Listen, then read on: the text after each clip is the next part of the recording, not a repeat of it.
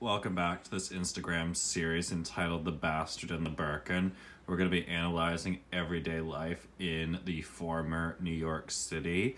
Yes, this morning was very, very disturbing, I would say, because going towards and around Greenwich Village was quite literally vacant. You can tell that there is almost maybe say 1 or 2% of the population is in that area. And the similar feeling one gets when walking, let's say at 3 or 4 in the morning in a rather dodgy, let's say, railroad section of town is what I felt at 7:50 in the morning on a weekday. That's absolutely ridiculous. And it was disappointing because you could tell nothing was gonna evolve from the day. The shops weren't gonna open, so there was no even looking at anything.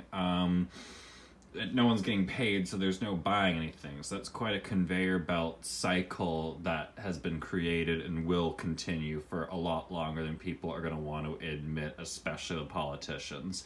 And the museums aren't going to open. Galleries are not going to open. You can tell the life isn't going to move that much further. Restaurants are not going to have life. And the grocery stores or any markets are just going to have a very limited get in, get out as fast as you can mentality. And I think that's starting to wear on people. If anything, I'd love to go hug a stranger right now. That sounds kind of fun, and I didn't do that before as much. And it could have happened, you know, not even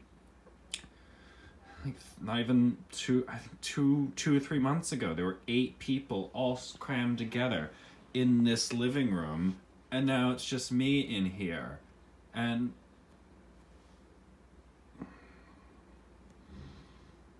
be careful what you wish for. Be very careful what you wish for.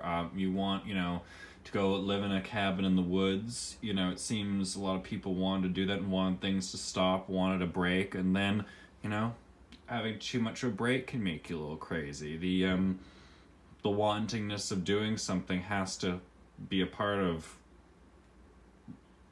the day-to-day, or else we start to crumble. And that's all the commentary we can withstand at 2 minutes and 30-something seconds.